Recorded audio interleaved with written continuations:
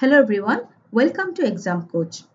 Today I am going to discuss First Information Report, Section 154 of CrPC. In my today's video, I am going to cover what is First Information Report, in what manner FIR is recorded, contents of FIR, difference between complaint and information, and the evidentiary value of FIR. Now, what is First Information Report? First Information Report by FIR বুলি আমাৰ CrPC কোনো specially তাৰ definition দিয়া নাই section 154 লিখা আছে যে information in cognizable cases so first information report is a report of information that reaches the police first in point of time. That's why it is called first information report. Cognizable offense etar offense eta hoy hey offense to information to first dia hoy police of. That's why it is called first information report. It is generally a complaint lodged with the police by the victim of a cognizable offense or by someone on his her behalf. FIR kon victim e dibo pare nai ba victim or behalfot onno byakti ejoneo dibo pare. আৰু FIR খন যে written দিব লাগিব তেনেকুৱা কোনো কথা নাই FIR খন অৰেলিও দিব পাৰে বা ইন ৰিটেনো দিব পাৰে যেতিয়া অৰেলি দিয়ে তেতিয়া পুলিচে সেইখিনি ৰেকৰ্ড কৰি লয় that's why FIR is a written document prepared by the police when they receive information about the commission of a cognizable offense আৰু যিখিনি information receive কৰে under section 154 সেইখিনিকে কোৱা হয় first information report বুলি. Now, what is the purpose of FIR? The purpose of FIR is to bring the law into the action of cognizance of any offense,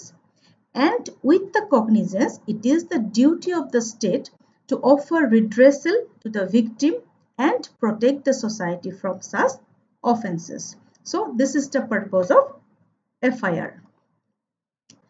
Now, the manner in which FIR is recorded.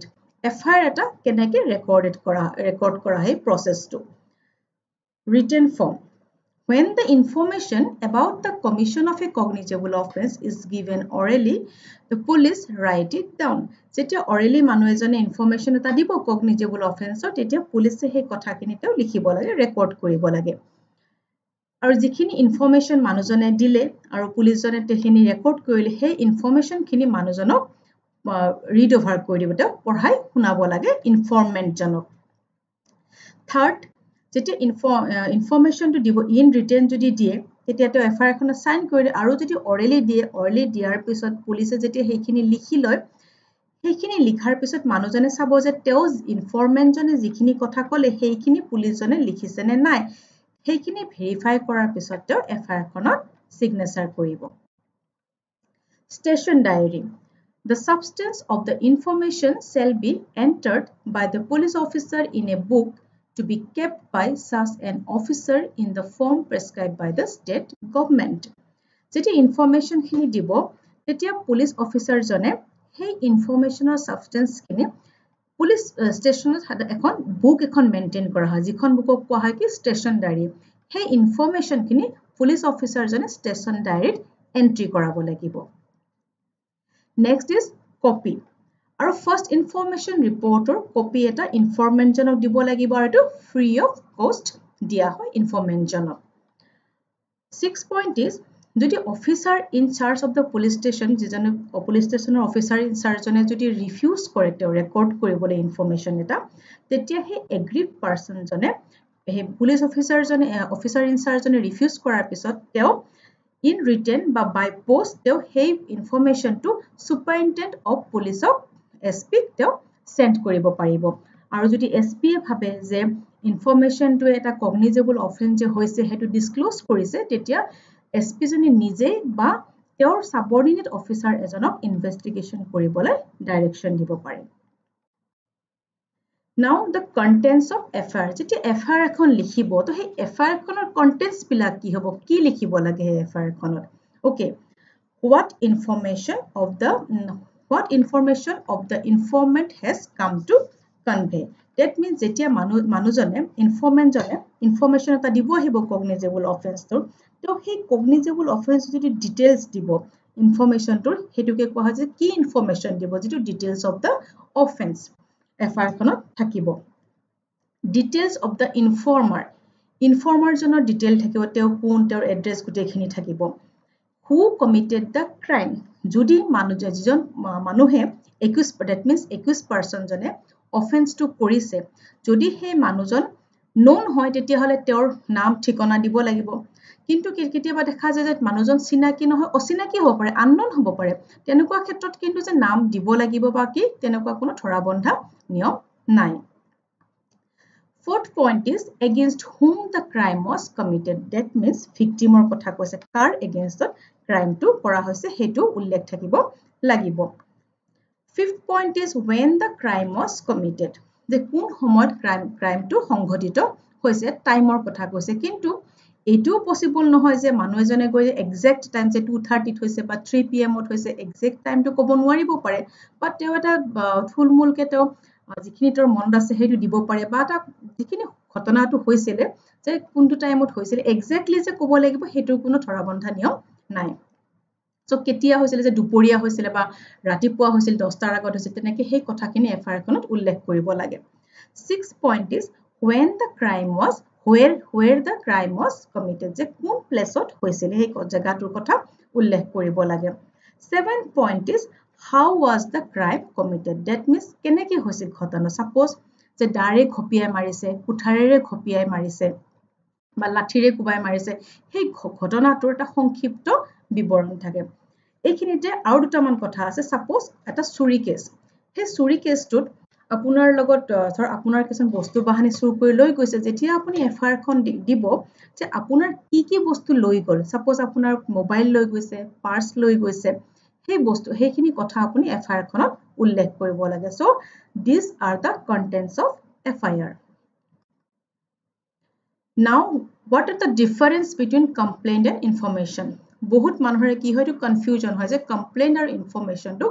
একে বুলি ভাবে কিন্তু complain আৰু information টো একে নহয় there are some difference between complaint and information complaint is made to magistrate complaint to সাধাৰণতে magistrate কৰা হয় আৰু এফআইআৰ খন দিয়া হয় পুলিচক দিয়া হয় second point is complaint is examined on oath complaint হয় on oath examine কৰা হয় কিন্তু এফআইআৰ ক্ষেত্ৰত তেনেকুৱা কোনো কথা নাই ইনফৰমেন্ট জনক on oath examine কৰা নহয় in case of FIR third point is magistrate must act on complaint but on the other hand police officer has discretionary power to act on receiving information jete information eta receive কৰে তেতিয়া police officer জনৰ discretionary power থাকে তেও যদি দেখে যে offense to if no serious grounds available যে offense to ক্ষেত্ৰত কোনো serious ground available নাই বা enough ground নাই investigation কৰিবলৈ তেতিয়া তেও সেই ইনফৰমেশন টোৰ ওপৰত একচন নলব পাৰে আৰু সেই ক্ষেত্ৰত পুলিচ অফিচাৰ জনৰ ডিসক্ৰিশনাৰী পাৱাৰ থাকে fourth point is if complaint is dismissed reasons to be recorded in writing যদি complaint এটা dismiss কৰা হয় কিয় complaint to dismiss কৰা হল হে reason to record কৰিব লাগে লিখিব লাগে কিন্তু FIR ক্ষেত্ৰত তেনেকুৱা কোনো provisions নাই need not write any reason for not taking action against information কোনটা information against যদি action লোৱা নহয় কিয় লোৱা নহল হেতু কাৰণ দৰখাৰ প্ৰয়োজন নাই FIR ক্ষেত্ৰত so these are the difference between complaint and information now the evidentiary value of FIR FIR is not substantive evidence FIR khona koise je FIR kon substantive evidence nohoy now what is substantive evidence ami ekdom simply jodi layman language eta ami bujibole hoy substantive means what substantive refers to something considerable that is to have a strong basis jetu eta ki strong basis thake in legal terminology substantive evidence is the evidence on the basis of which a fact is proved and which requires no corroboration substantive evidence to hoy ki jitu basis ot eta fact eta proof kora hoy aru tar karone ki corroboration or proyojon nohoy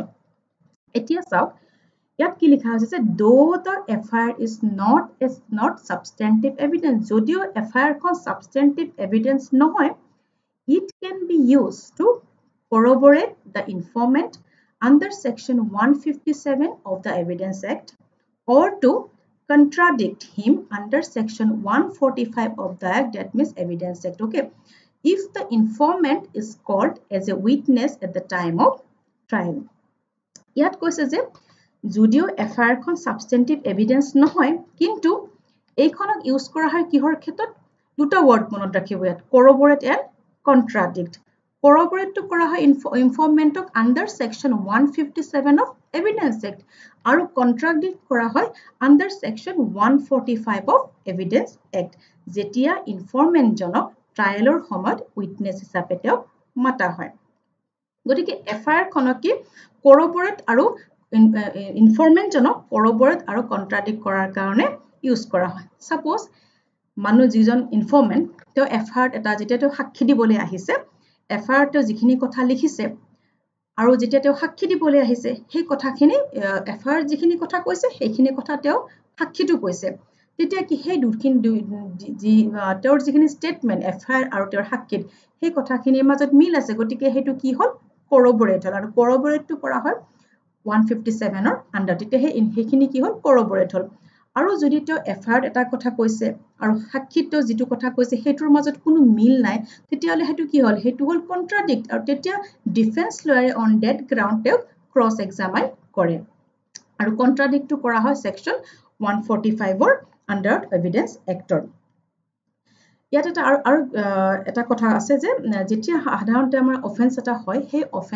offence হলে আমি কি FIR খন সাধাৰণতে immediately দিয়া হয় অফেন্সটো হোৱাৰ লগে লগে, কিন্তু কেতিয়াবা দেখা যায় যে FIR খন দিওতে ডিলে হয় কিছুমান ক্ষেত্ৰত, কিছুমান এক্সেপশনাল মেটাৰ আছে সেইবিলাকো ডিলেটো কনসিডাৰ কৰা হয়, ধৰক ৰেপ এনেকুৱা মেটাৰত, কিন্তু কেতিয়াবা ধৰক মানুহজনে FIR খন